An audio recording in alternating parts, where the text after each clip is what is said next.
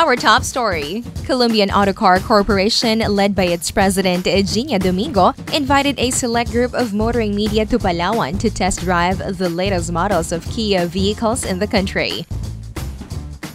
Well, we're actually here. We brought along 27 people from various media, from print and radio and television. We're going to bring them on a test drive of several Kia vehicles. So it's a fun time for them. They enjoy the test drive, at the same time have some rest and recreation.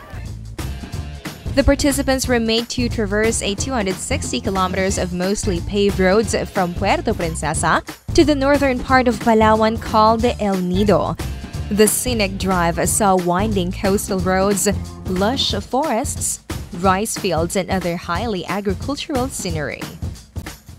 We conduct the media ride and drive and invite our friends from the motoring media annually. We make it a point that we do this annually.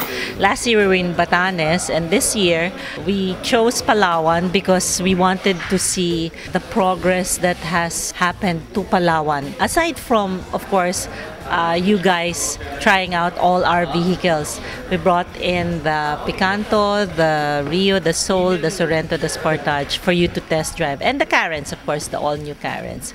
And as I understand, people are having a good time. So that's very heartwarming to know.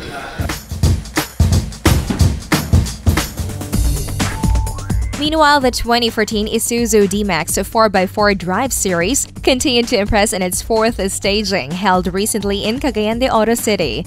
The off-road driving activity, which already saw 3 previous editions in Pampanga, Cebu, and Bacolod, consistently showed participants the unmatched capabilities and value for money proposition of the D-Max pickup. This year's edition of the D-Max 4x4 Drive Series is the third and the biggest mounted by Isuzu Philippines Corporation, or IPC, as it features 5 locations in key cities across Luzon, Visayas, and Mindanao. The first 2 editions of the event were held in 2008, which took on 3 locations, and in 2010, which traveled across 4 venues. I think we have very good weather today, and we will be able to utilize all the 13 stations specially designed for all the participants who would like to test drive the 4x4 D-Max pickup. Actually, we are hyping on the capabilities of the 4x4 D-Max, and I think most of the participants who already joined, we have a total of more than 1,000 plus something who have already test driven the vehicle in the first 3 legs, and we are expecting maybe 1,000 more for the last 2 legs of this event. We have heard a lot of nice things about the experience that the participants have told us, and we would like to continuously do this. Actually, this is the 3rd time that Isuzu Philippines have done this kind of 4x4 challenge, and these are specially designed, and I think most of them will enjoy. At the Cagayan de Oro leg of the D-Max 4x4 Drive Series, held at the city's Pueblo Business Park in Pacific Street, 13 stations marked the course that was specially designed to demonstrate the specific capabilities of the D-Max's various off-road driving features.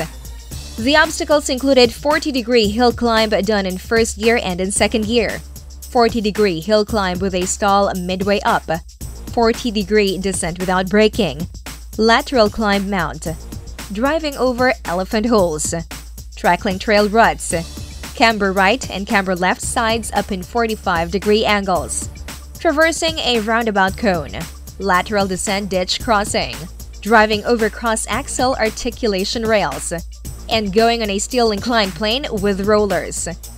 In each of the stations, the D-Max's power, maneuverability, and traction were put to the test. The exercises demonstrated to the participants the advantages offered by 4-wheel drive vehicles, as well as allow them to learn some of the special driving skills required when traversing rough terrain. Teaching them were instructors who are experts at off-road driving. Thank you very much everyone who already joined our event held in Pampanga, Cebu, and Bacolod. Also here in Cagayan de Oro.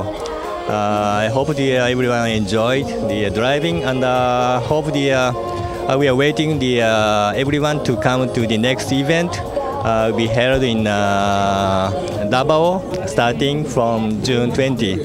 Thank you very much.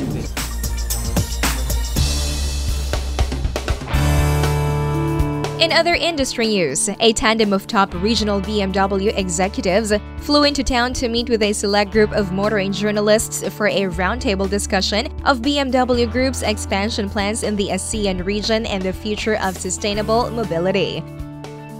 We are very fortunate to have with us in the country top executives, namely Dr. Kai Segler, who heads our corporate and governmental affairs for BMW AG from the headquarters, and of course our regional president from BMW Group Asia, Mr. Sergio Solero.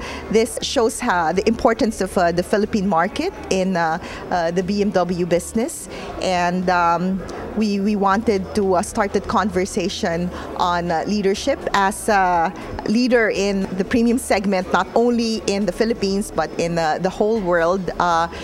We feel that BMW should also be leading conversations on future mobility and innovations that will uplift the auto industry in general.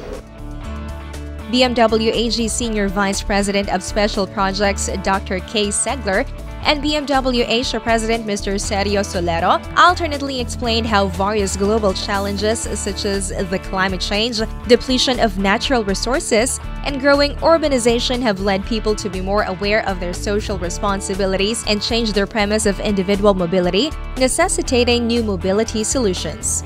With transportation and mobility as one of the fastest rising and most important energy consumers today, more and more people have become aware of how vital the push of sustainable mobility is. Since I have been in the Philippines first time, what I recognize is the love of Filipinos for cars is tremendous, and this is uncomparable to any other population in the world. And I want that Filipinos have more right to drive BMWs and to deserve to enjoy the high tech of our vehicles, whether it's BMW, Mini or Rolls-Royce. That is what I would like to see. Yeah, I think the Filipinos are, for what I've understood so far, really enjoying cars, like Italians. So cars are something that it's more than just a way to move from point A to point B. It's also part of a passion. And I think with our brands, we have a fantastic passion cars. So I'm looking forward to see and also to meet a lot of passionate Filipinos customers. Thank you very much. They trace part of BMW's history since the early 1970s, when sustainability has influenced the BMW Group, allowing them to foresee a future with sustainable mobility, leading to the development of new solutions to respond to changing customer demands. The BMW Group has prepared for the future of mobility by implementing technology projects, as well as gearing their lineup of products and services towards this vision.